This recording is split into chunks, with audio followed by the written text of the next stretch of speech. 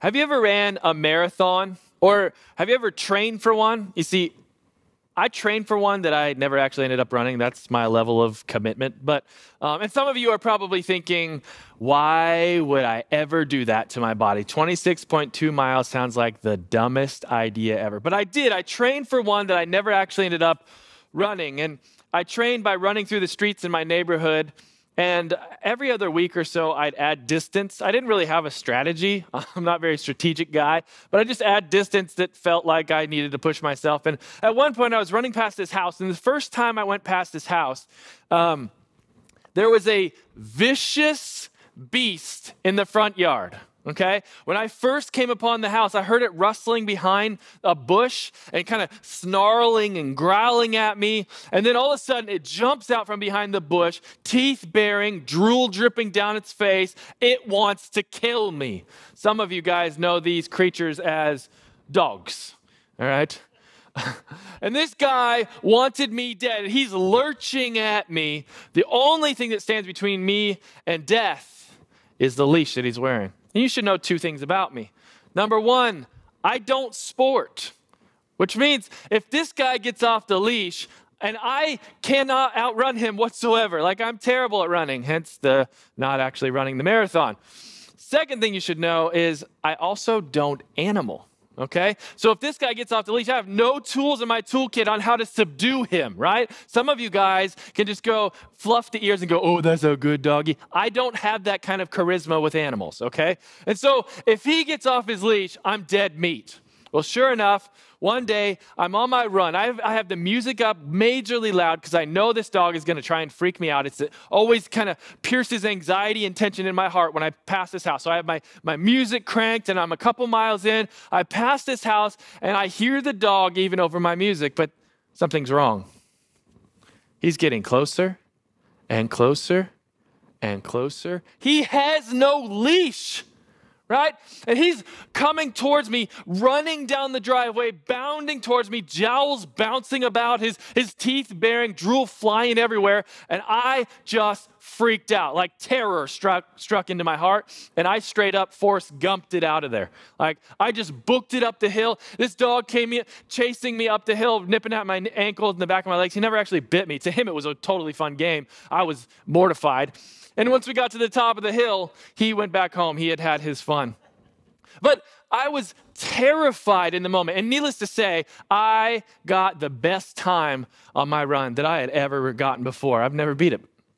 But I was focused on finishing this last mile. I was focused on the race ahead of me, and an obstacle came in my path, and I diverted my attention to it, and it totally controlled me. He had total control of me up that hill.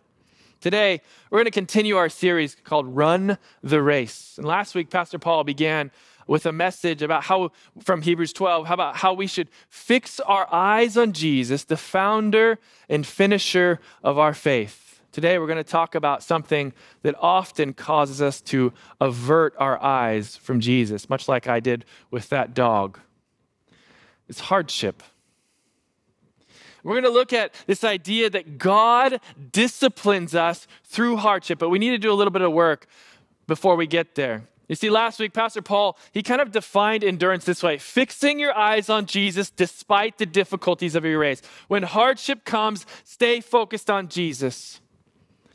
And the passage we're about to read says that God's discipline often can come through hardship and affliction. And there's a little bit of work that we need to do with this word discipline, because you and we come into this idea of discipline with all sorts of presuppositions, right? I discipline my kids as a parent means that I give them a spanking, or if they've done something wrong, I give them a timeout, right? If you steal at a store, your punishment is to go to jail. If you do drugs, your punishment is to go to prison. And so our whole world kind of operates around this idea of punishment as a result of your actions. And that is not what this passage is talking about. The word in this passage, the Greek word for discipline, which occurs, I think, something like 12 times in these few verses we're about to read, it's paiduo. Paiduo. And it's literally a word that was used to describe the training that an athlete would do to prepare for their sport. A good definition for it is to be instructed, taught, or to train. When we see discipline in this passage, I want you to remember, this is not punishment from God. It's training from God. God uses hardship and affliction to train us, not to punish us. Okay? So we're going to be in Hebrews chapter 12, starting in verse 4. And I want to do a little bit of background just again about the book of Hebrews. It was written to Jewish Christians who understood what it meant to go through hardship. They had been immensely persecuted against. In fact, most commentators say that they probably had experienced what it meant to be under Nero's ruling Rome. Nero was a ruler of Rome that viciously persecuted the church, so much so that he would use Christians. Extra biblical sources will tell us that he would use Christians to light up his gardens. He would set them on fire as human torches. So these people understand what it means to suffer. And it seems at this moment that they're asking, God, if we're your children, why? Why is this happening to us? And it's to that very question that the author of Hebrews speaks in this passage today. So we're going to start in verse 4. In your struggle against sin, you have not yet resisted to the point of shedding your blood. So he hearkens back to an image of Jesus in the garden where he's wrestling with following what God had called him to. He's struggling through the discipline, the training of God. And he's there and he's asked his friends to pray for him. He says he's sorrowful to the point of death. And this is where Jesus makes the decision to continue the mission to the cross. And so he reminds them, don't forget how you can endure this. Don't forget Jesus' example. You've not yet been to the point that he went to. Remember him. That's how you can persevere in this trial. And it goes on, it says, and have you completely forgotten this word of encouragement that addresses you as a father addresses his sons? I love this. He says, have you completely forgotten? Like the trial that you're walking through can be so loud, the pain can just drown out the truth. And he says, have you forgotten? God addresses you as his children. And here's what he says. My son, don't make light of the Lord's discipline, and do not lose heart when he rebukes you. Because the Lord disciplines the one he loves, and he chastens everyone he accepts as his son. Chastening literally means to train through affliction. Again, when we're talking about discipline, we're not talking about punishment. So he's talking about when we go through affliction or when we go through trials, to not take them lightly, to not despise them, to not reject them, because God is treating you as his children, as a loving heavenly Father wants to raise us up in the way that we should go. It's almost as if hardship is this cosmic chisel that is forming you into the person that God wants you to become. And he continues, endure hardship as discipline. God is treating you as his children. For what children are not disciplined by their father? I just want to pause here for a moment. I realize that some of us in the room are reeling right now because we're going through hardship. You're in the midst of the pain, in the midst of the trial. You're walking through affliction right now. You're suffering, and it's painful. And I want to pause because I do not want to belittle your pain. I don't want to just give you some trite cliches and some sermon points to slap a Band-Aid on your pain. What my hope is and my heart is today, and I hope you can hear this, is that I would bring truth into your hardship with you, because it can be life-giving, even in the most difficult places.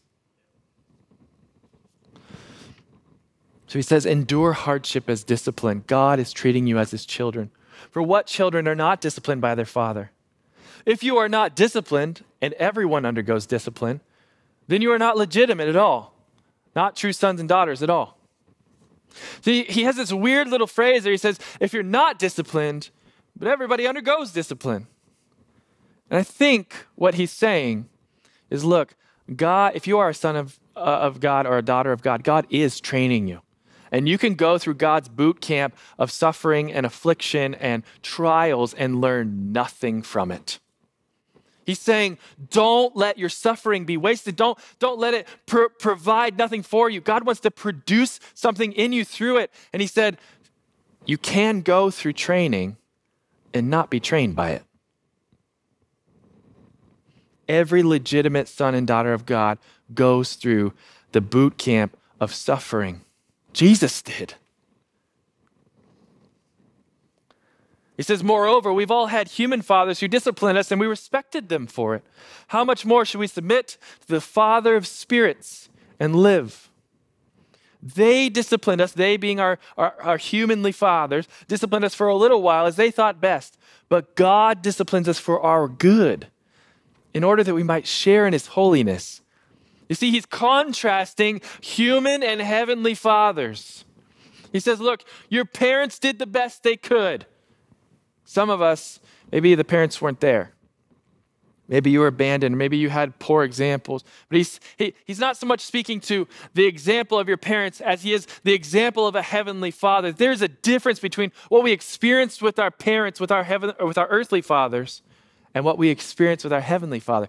Our earthly fathers did it as the best they could, as best as they thought. And sometimes that was very selfish.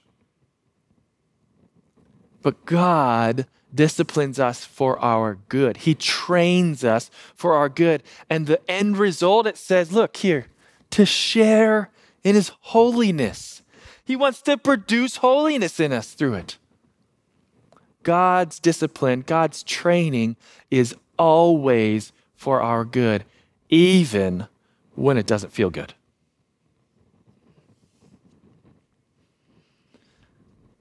No discipline seems pleasant at the time, but painful.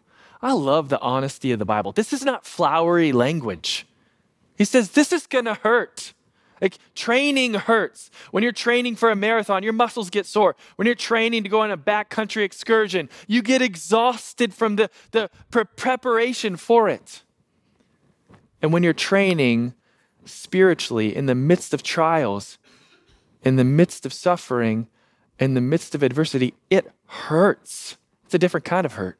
It's not physical, it's emotional, it's spiritual. And he acknowledges this is going to hurt. Later on, however, it produces a harvest of righteousness and peace for those who have been trained by it. I love that. There's something that comes after the pain. There's a couple things that I want us to really hone in on in this passage. And I want to be upfront. As I prepared for this message, I realized I don't fully understand this topic. God's discipline is so vast, and as I studied this passage, and I got insight from other pastors and other staff members and other brothers and sisters in Christ, I don't fully understand this, but I think there's a few things that we can take away from this passage that I really want to hone in on. One of them is, what is God's intention in allowing suffering to train us? And then once we've seen that, then what should our response be? What's an appropriate response to the suffering that we experience? The first thing I want you to see in this passage is God's discipline is confirmation, not condemnation. God's discipline is confirmation of sonship, not condemnation of a sinner. Remember, we talked about this already. Discipline is not punishment. Jesus, he's hanging on the cross, and he says, it is finished. The word there is tetelestai. It is a word that connotes a legal financial transaction, that the debt is paid in full. The penalty for our sin is done away with. Jesus took it upon himself. He who knew no sin became sin for us, that we might become the righteousness of God. When God looks at you, he does not see your sin. He sees his righteousness because of what Christ did for you on the cross. When we experience trials, it is not condemnation. It's not punishment. It's not God up there saying, well, they messed up yesterday, so I got to make sure they really get it today. It's God lovingly bringing correction through difficulty into our lives. It's God lovingly producing good things in us through the suffering and afflictions that we may experience in this life. Let's look at it in the passage. It says, have you completely forgotten this word of encouragement that addresses you as a father addresses his son? Look at this relational language. A father, a son. And he goes on, says, my son, don't make light of the Lord's discipline and don't lose heart when he rebukes you. Why? Because the Lord disciplines the one he loves. What if in the midst of the trial, instead of us having this, I often have this feeling like, God, do you even care? What if I could have the mentality that in the midst of the trial, this is evidence of God's love because he's disciplining me through this. And he chastens everyone he accepts as a son. Remember, chastening is training through affliction. This is confirmation of our adoption. This is evidence of sonship. Earlier in the passage, it said, what child is not trained by their father? God lovingly trains us, and he often does it in trials and adversity. This is a picture of me when I was 18 years old. I told you I'm an emo kid, okay? This is the evidence. All right, I've always had a lot of hair. I'm just kind of displaced where it was on my head. But this is me. I thought I was looking good that day, by the way. But this is me shortly after an arrest. It was March 13th, 2006. I had just turned 18 years old. And I was driving home from a drug deal at 3 o'clock in the morning. And a police officer pulled me over 7 blocks from my home. And he got me out, he arrested me, they found the drugs in my car, they put me in the back of the police car, and he said, look, I'll do you a solid. If you'll give me your mom's phone number, since we're so close to your home, I'll just have her come pick up your vehicle, it won't get impounded. And I'm like, okay, I might actually just want it to get impounded. I don't know if I want mom to know what's going on here. But I gave him the number, and mom and dad showed up, and you know you're in trouble then. And they came to the back of the car. And I felt so ashamed. I'm a criminal. I'm a drug addict. I'm a junkie. The neighbors are starting to peek through the windows, even though it was the wee hours of the morning. And my mom looked at me, and I hung on every word she said as she told me, you're my son, and I love you. And I hope you learn something through this. You're my son, and I love you. She began with relationships. She said, I love you despite what you're going through. She didn't see me as a criminal. She didn't identify me with my sin. She said, you're my son, and I love you, but I'm not bailing you out of this. You see, you're going to need to go through hardship so that you can learn something, so you can grow through this. She loved me enough to allow hardship into my life that I might change. And while the hardship was at the hands of my own stupidity, God does something similar, where he allows hardship, not because of our actions, not because of our sin and now I've got to get back at them, but he allows hardship in our life for the same reasons my mom did. Because she loved me, he loves me. And he desires to produce something in us through it. But we have to turn to him in the midst of it. Several weeks ago, I was leaving a meeting at work, and I was so angry, just so mad. And I was anxious. I felt this tension in my heart, and I was just, the head was spinning. And I got home, and I thought, I'm going to deal with this frustration. I put on my running shoes. I got my loud, angry screamo music, and I went running for several miles. I thought, this is going to do it. And as I'm running, I'm like, yeah, I should be mad. I came back to my house more angry than when I left. And so I come into my house, and that didn't suffice. So I go to the kitchen, grab a pound of chocolate, and just nom, nom, nom, nom, right? I'm feeding my emotions. I'm trying to just eat them. Well, that didn't work.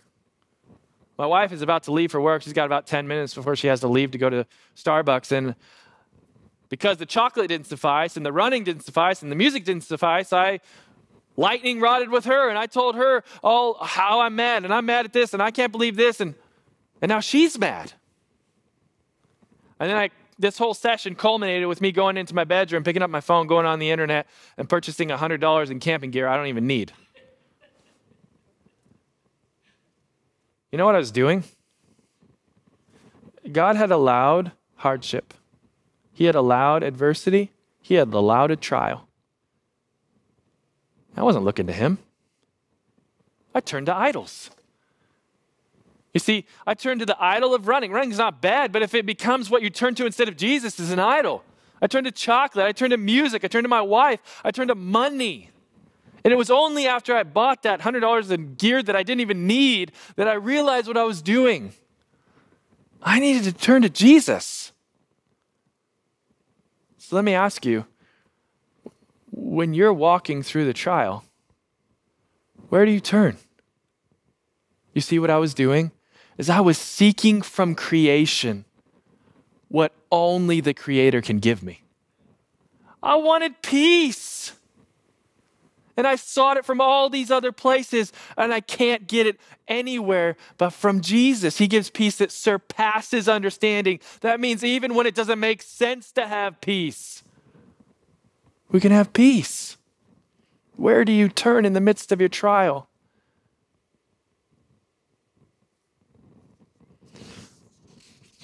The next thing I want you to see is that God's discipline is painful and purposeful. It's painful and purposeful. Let's look at it in the passage. No discipline seems pleasant at the time, but painful. Look, when you're walking through the difficulty, it hurts. It's painful and purposeful. Several years ago, my daughter, Audra, this is a picture of her. She's beautiful. She was 2 years old. And she was really interested in the holes in her head at the time for some reason. Like, just pray for me and my parenting. I don't get my kids. But she was really interested in the holes in her head, her ears, her nose, her mouth. Okay, and we had to teach her. Ears are for listening. Nose is for smelling. Mouth is for eating. Okay, well, she kind of mixed those up. And so one day we're sitting in the living room and we had some trail mix. And I kept telling her, don't put the raisins, don't put the nuts in your mouth, in your ears or in your nose. Well, when we are not looking, she shoves 2 whole cashews up her one nostril and doesn't tell us. Like she's having a great time. I don't know how that's fun for her, but it was. Until the next day when she's experiencing some pain. And she comes to Shaughnessy and she says, Mommy, my nose hurts. And she started to get this little green drip right here. And so we had her look up, and sure enough, you can see the 2 cashews right up her nose. And so we sat her down on the couch and we said, Audra, look, you made a mistake and we forgive you, but we want to help you. We can't leave those up there. And it won't go well for you if we do. You're going to grow a tree out of your nose. So Shaughnessy showed her the tool that she was going to use, just some small metal tweezers. And you and I know tweezers are just a helpful tool to get those cashews out of her nose. But to Audra, it might as well have been a murder weapon. Because now she is writhing on the couch, freaking out, flailing her arms and head about. Her face is turning beet red. She's crying. I'm now crying because I'm too emotional to handle this, right? And Shaughnessy's like, hey, we got to hold her down. What? We got to hold her down? Yeah, we got to get these things out. So Shaughnessy, my wife, she sits on top of our 2-year-old girl, holding her arms down, and I'm holding her head, bawling as she's bawling and screaming. I'm pretty sure the neighbors thought we were just trying to kill each other. And we got those cashews out. And we were talking to Audra about this a couple weeks ago. She still remembers it. She said, it was so scary. Mommy and Daddy, who I love and trust, let me go through something that was really hard and painful. You guys held me down. You wouldn't let me get up. It was against what I wanted. It was against her will. It was scary and it was painful, but it was for her good. You see, God's discipline is painful. It doesn't feel good, especially when you're walking through affliction, but it's for our good. No discipline seems pleasant at the time, but painful. Later on, however, it produces a harvest of righteousness and peace for those who have been trained by it. Listen to me. In the midst of the pain, you're not going to see the purpose. And the truth is, you may never see the purpose this side of eternity. what you're called to in the midst of the pain is not to try and figure out, why is this happening? I understand that question. It's not a bad question to ask. But I believe what God is calling us to in the midst of our affliction and our suffering is to have faith that our present suffering can produce future fruit. That's what he says right here. Look, a harvest of righteousness and peace. And you're not going to know how that's going to come about. There's a guy in the Bible, his name's Joseph. And you want to talk about somebody who went through some affliction. This dude was trial by fire, okay? He was born into a family, he had lots of brothers. They all hated him. Hardship. Hated him so much that they nearly tried to kill him. Hardship. Then they realized, you know what? We could really make some money off this guy. And they sold him as a slave. Hardship. When he goes to his new kingdom, he raises through the ranks and he becomes second in all the kingdom. And then the king's wife falsely accuses him of trying to commit adultery with her. Hardship. He's falsely imprisoned. Hardship. When he's in prison, he helps somebody interpret a dream and they get out of jail and he said, don't forget about me. They forgot about him and he wastes away in jail. Hardship. Joseph experienced hardship after hardship. And I wonder, it doesn't say in scripture, but I wonder, did he ever why God? Why? Well, at the end of his story, there's this awesome moment where he gets together with his brothers and there's this forgiveness and reconciliation. Everybody comes back together. And here's what he says. What you meant for evil, God meant for good. God used your evil. He used your hardship. He used the pain that you brought into my life, all the suffering that I experienced for good. Our God is so powerful that he can use even the worst things for our good. That's what he was saying. And you know what happened as a result?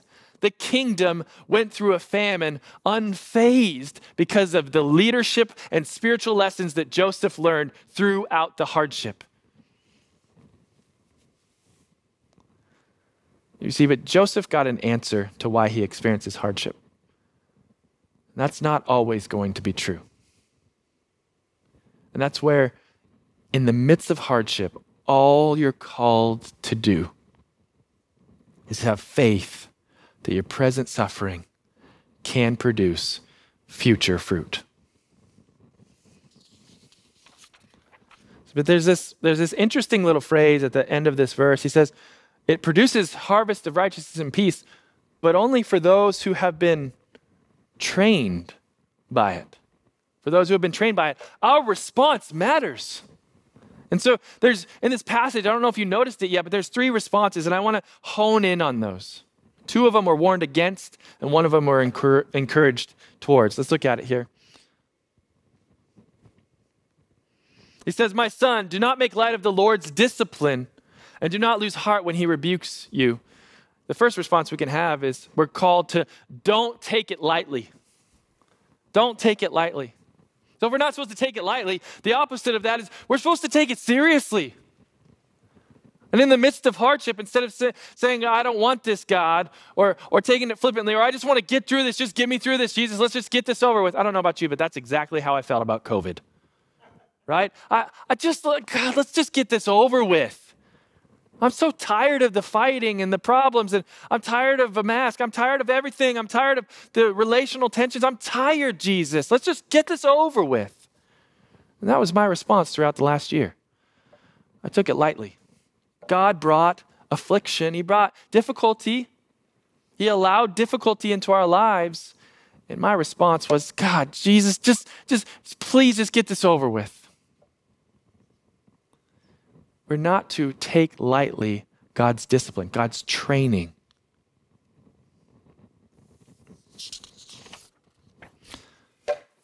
The next thing that he warns against is he says, my son, don't make light of the Lord's discipline, and don't lose heart when he rebukes you. Don't lose heart. Don't just give up. You know, when you see that God's trying to produce something in you, when you know he wants to make a change and you think, well, I just can't do it. Honestly, this is my default response because I'm not looking at Jesus's power to change me. I'm looking at myself and seeing where God is taking me and saying, I can't get there. Let me ask you, which of these two do you fall under more? Are you more where you take it lightly, where you just, God, just get this over with. Fix it, Jesus. Or are you the one that just gives up? You see, I think the Hebrews were facing both of those. Jesus, just get rid of the persecution.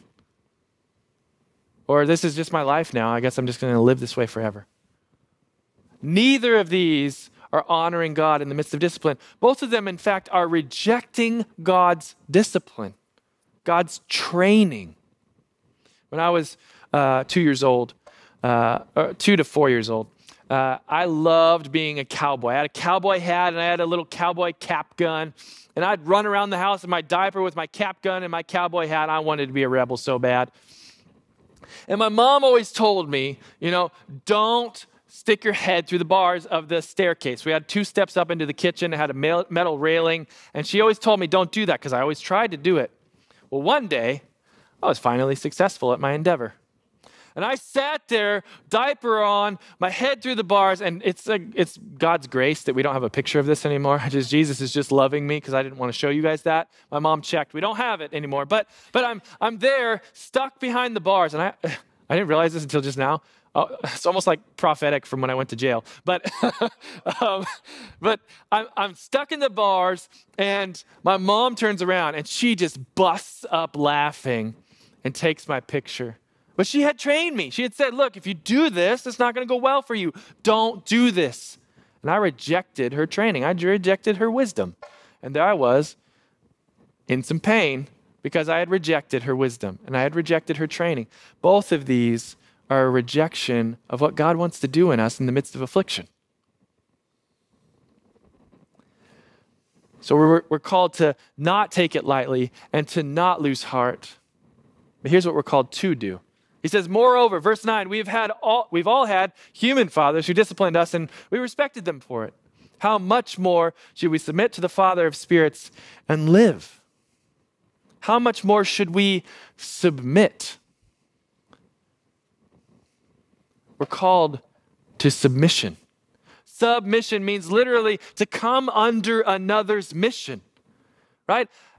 In the midst of the affliction, we're not going to know what God's mission for this specific problem is. Why are you doing this? What are you trying to produce in me? It's not very clear most of the time. But it's having faith that God knows what he's doing and that he is, in fact, good. In the midst of affliction, submission is trusting that God is good even when the world around you is not.